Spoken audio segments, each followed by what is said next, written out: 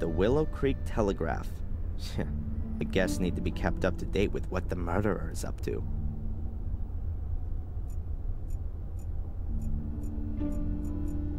This is information about all the attractions Willow Creek has to offer. The Murder Museum. The crime scene route including a flying visit to the pub and a group photo in front of the castle. I don't really want to know anymore.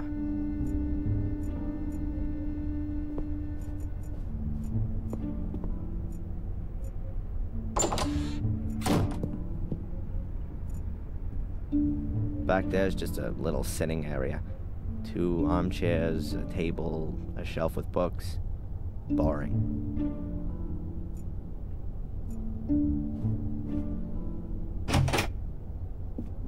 The room looks almost exactly the same as the other one I had 3 weeks ago. I bet Murray got a discount on the interior decoration.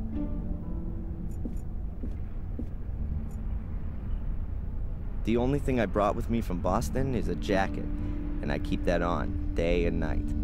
This thing is completely useless to me. A couple of standard pictures from a catalog hanging on the otherwise bare wall. An antiquated thing for antiquated backsides.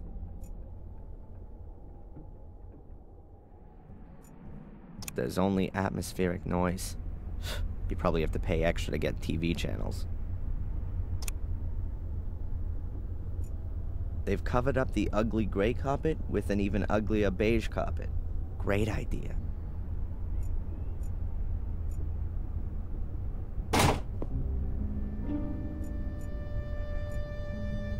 Lifted clean off its hinges.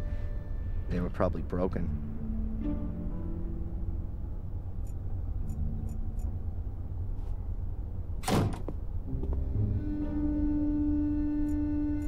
Murray, my favorite hotelier.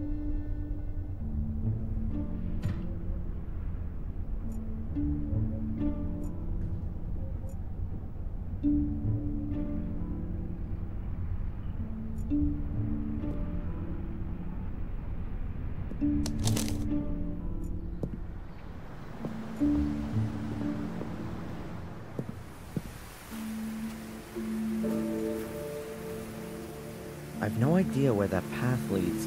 Before I get myself lost in the woods, I'd rather stay on the road.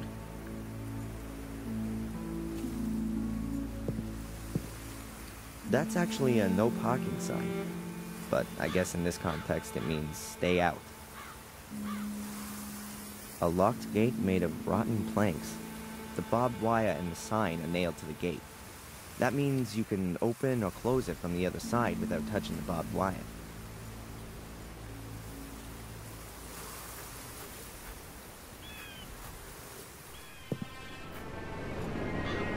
The spiral staircase is completely decayed. The lighthouse hasn't been used for ages. An old, abandoned lighthouse. It must have collapsed many years ago. I found Miss Valley's corpse here. Yes, right here. But there's no evidence of the crime to be seen. Next spring, lovers will be back here, looking out at the sea, arm in arm.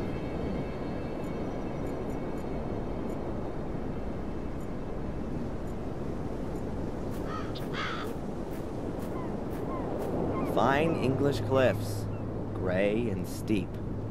Perfect for bringing your life to an end. The North Sea.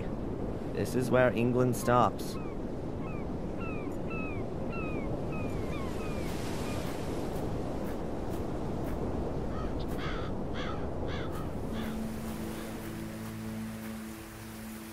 Aimlessly wander through the woods?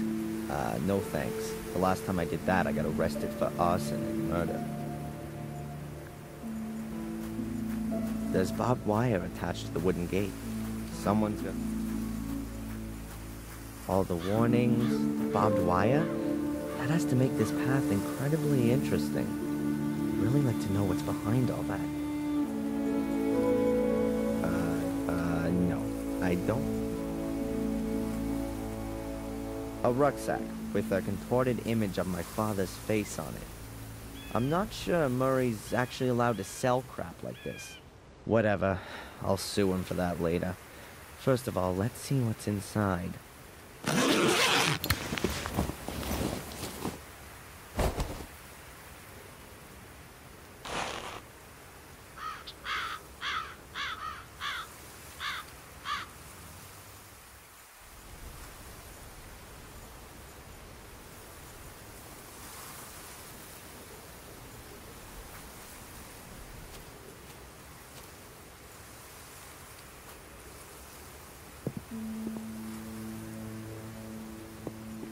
That, well, village is a little bit of an exaggeration. I don't want to walk there, though.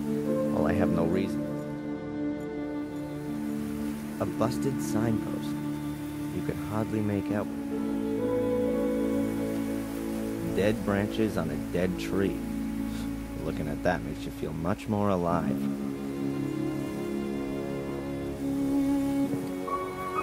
Spectacular backdrop, huh? But as I'm already here, I ought to look in on Lady Victoria and ask how she's doing. An empty letterbox.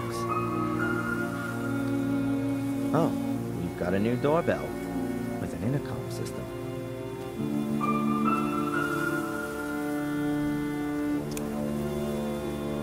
Who's there? My name's Adrian Gordon. I'd like to see Lady Victoria, please. Hello?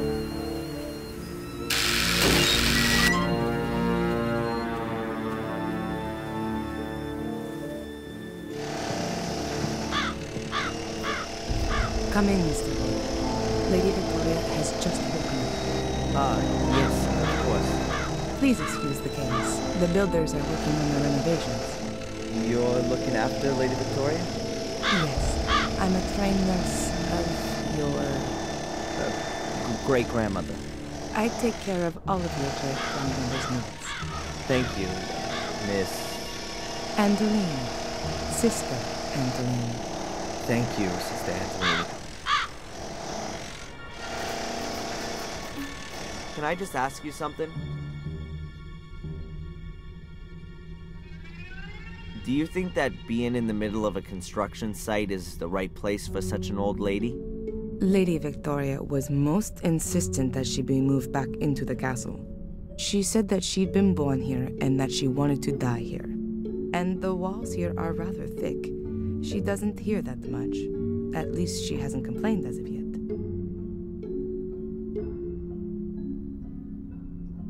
How is Lady Victoria? As well as can be expected. She's not speaking to me, unfortunately. Perhaps you'll have better luck. God, it looks like a death chamber in here. Oh, I can feel a chill right to my heart. I can only hope Victoria gets better soon. A small casket. Victoria probably keeps her jewelry in it. Hairbrushes, makeup utensils, creams, Victoria's cosmetic stuff. A small casket.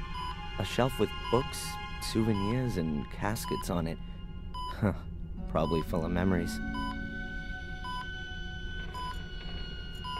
A plush stool. Like lots of things in this room, it's red. A bit of a deja vu moment. About 4 weeks ago, I was standing at my foster mom's sickbed. These machines were there, too. There's even a button to call the nurse here as well. Victoria, my great-grandmother, and the only member of my family I've got left.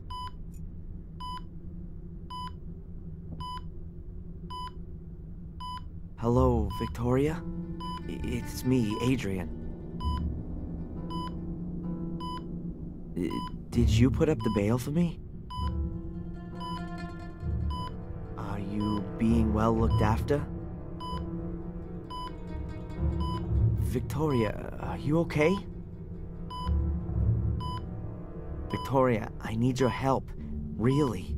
The police don't believe me. How can I make them understand that I'm Adrian Gordon when the name Darren Michaels is printed in my passport? Victoria, you're the only one who can help me. please. I'm sorry about what happened to Bates, Eleanor, and Sally. It must be awful for you. Adrian, tell me the truth. Was it you? Did you start the fire? No, Victoria. It wasn't me.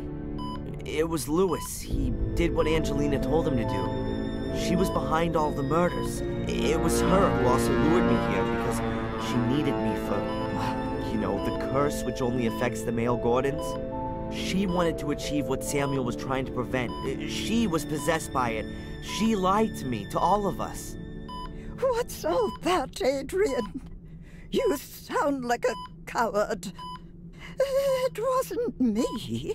It was Angelina. Why should I believe you? Why have you come here at all?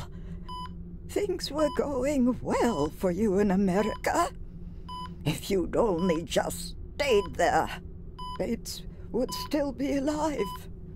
Eleanor, Catherine, Miss Valley. You're too weak. You can't stand up to Mordred. His ghost rides you like a child rides a rocking horse. Since you've turned up, there's been nothing but calamity. Just disappear again, Adrian. Do me a favor and go back to where you came from before the other half of the castle goes up in flames.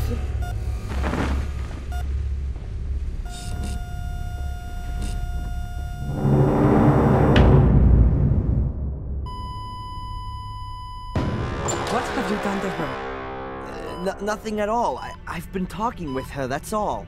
You'd better go now. Your great-grandmother needs peace and quiet. Yes, I'm sorry. I didn't want that. I'm sorry. Just go, please.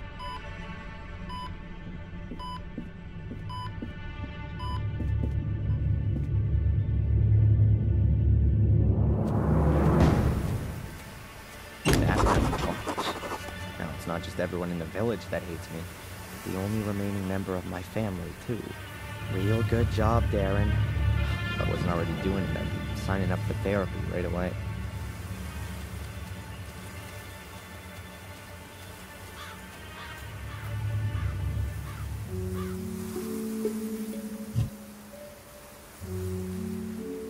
Oh well, here goes nothing.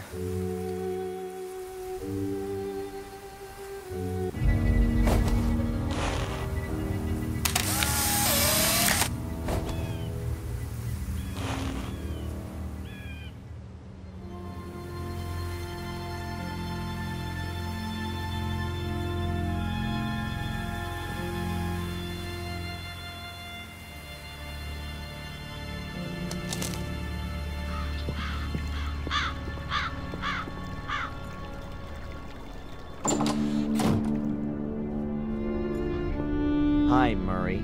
Oh, the esteemed Mr. Michaels. What's on your mind? Do you know the inspector, Mr. Spooner? Oh, yes, I certainly do. He was here twice. Took half the hotel apart. A terribly inconsiderate fellow. But good for business, too. How often, as a tourist, do you have the chance to see this kind of an investigation firsthand? Unfortunately, he confiscated all of your and Miss Angelina's personal effects. Means I can only display replicas in the museum. What bad luck. So, anything exciting happen?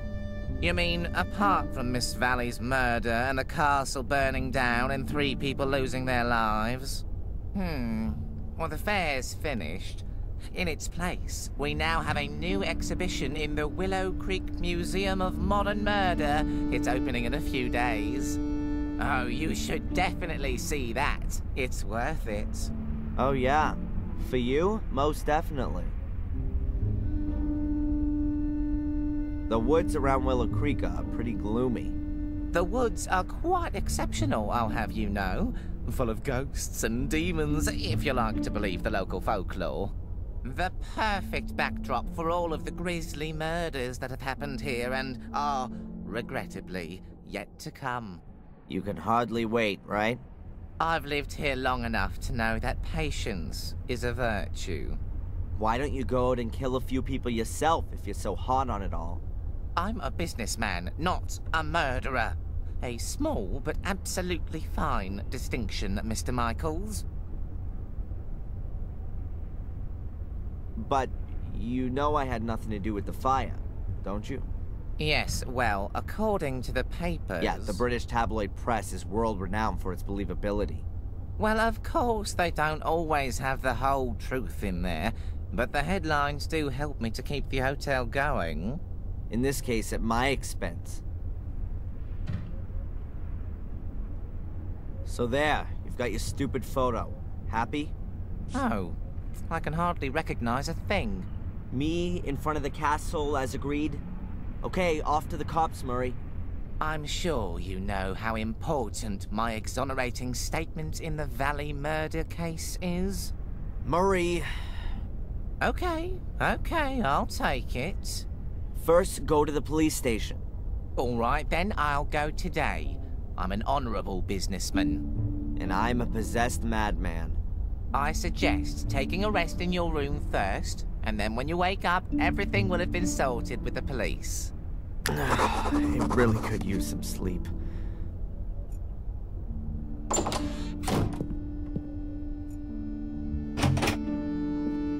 While I'm here, I may as well put away the stuff I don't want to carry around with me.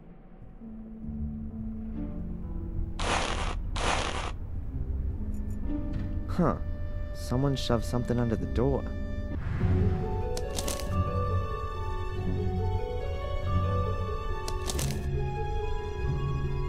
I can help you prove your innocence because I believe in your innocence. But I have to be able to trust you too. We can't meet yet, which is why I'm just gonna send you clues. If you want to take up my offer, then you'll find the first lead at your father's grave. Huh, that's a bit confusing. Who's this message from? Murray? He doesn't have an interest in proving my innocence. And anyway, he would just tell me himself. But who else knows I'm living here in the hotel? I need to follow this up carefully. And I ought to find out where the graveyard is around here.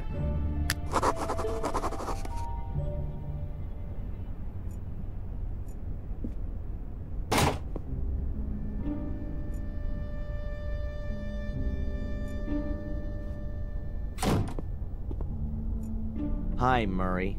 Oh, the esteemed Mr. Michaels. What's on your mind? Murray, do you know where the local graveyard is? A graveyard? Didn't you want to take a rest? I'm not up for resting anymore. I'm sure you can't mean the graveyard behind the hotel. It's being redone right now. It's being what? I've had it removed for the time being, so I can relocate it in a sensational new setting. It means I can charge more for some of the rooms, with views over the Gordon graveyard. You've had the Gordon family graves leveled? To be quite honest, there was only Lothar Gordon's grave there, the founder of the original sanatorium. The family crypt is in the churchyard at Wormhill. Ah, right. In Wormhill, then. Is this note here from you? Pardon? No, I speak to my guests personally when I've got something for them. Was there anyone here asking for me earlier? No, you're simply not well known enough. That'll soon change, believe me. See you, Murray. Back to work.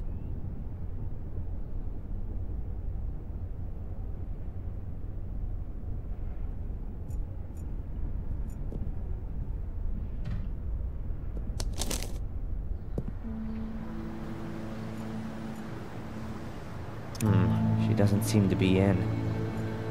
There's a poster hanging here.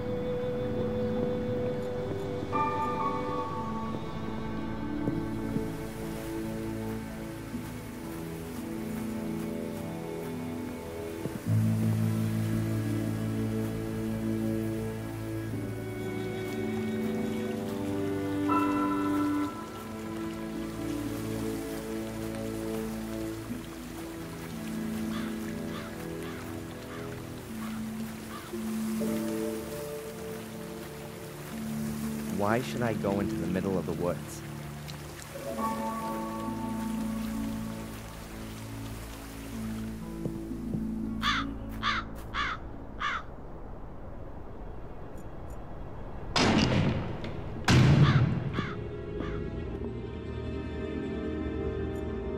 Who's that? That doesn't look like the priest.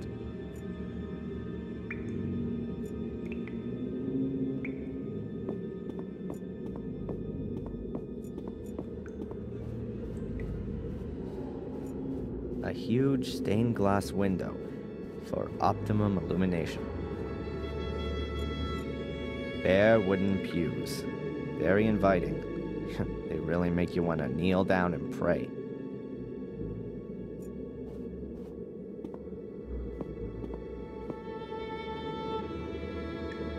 Hey, you there. Good morning. What the? Oh, I'm sorry, lad. I must have nodded off. In the confession box? The bench has a cushion on it, at least. You're not the priest, are you? God forbid. I'm Mark, the grave digger. Do you know Wormhill well? Of course, but it's just a few houses on the back of the woods. There's more life in here, I tell you. Are you looking for something in particular? No, I'm just trying to get an idea of the place. Looking around this graveyard would give you a better idea of the place. And should you want to reserve yourself a spot here, then let me know. I recommend the southern slope. That's the best location. Thanks for the tip, but I'm in no hurry to die just yet. But maybe death's in a hurry to come and get you.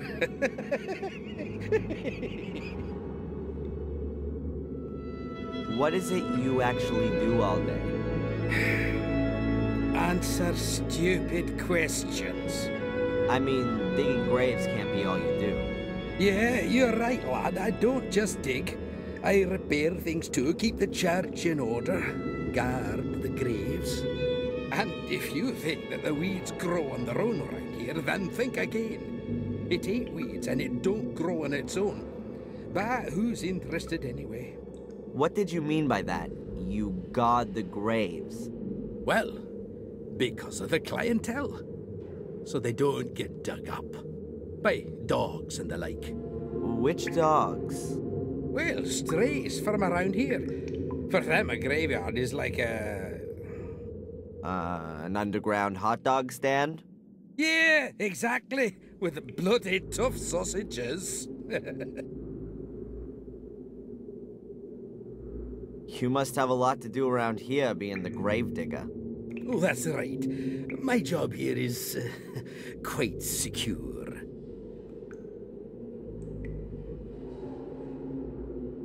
Can you tell me anything about the church? What do you mean then, lad? Who built it? It certainly wasn't me, even if I might look that old. Must have been around the time Marcus Gordon was alive. Have you seen the dark part of the tower up there? Yes. He ran out of stone, and they say he took stones from his castle walls to finish it off. Demolished his own castle to finish the church. A model Christian. Perhaps his time was running out. Got himself buried in there in the end. A crypt that's 100 feet tall with an altar and a bell tower, all for him alone. What a modest man. All those toffs are.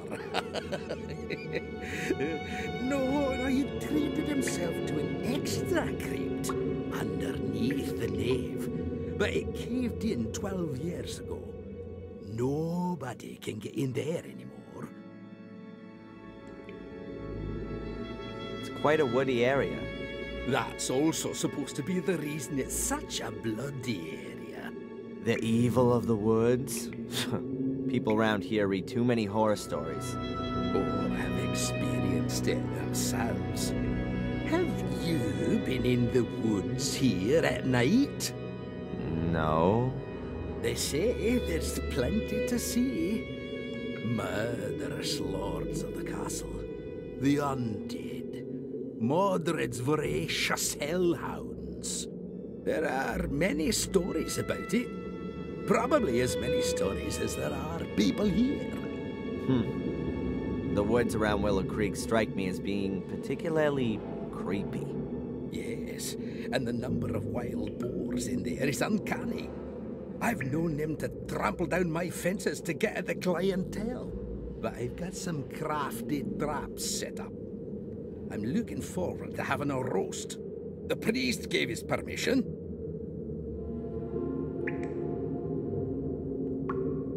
You don't happen to know, being the gravedigger and all, where Samuel Gordon's grave is? He must have been buried in 1981. That's a tough one, lad. So many people died here 12 years ago, good and evil alike, in the strangest of circumstances. I really can't remember who ended up where. You'd be better off talking to Father Frederick, the priest. Perhaps he can remember. Where would I find the priest, then? Today? Well, you won't find him at all. He left around midday. Some conference or other. Supposed to be back by noon tomorrow. Oh? I'd better be going. Keep your eyes peeled, lad.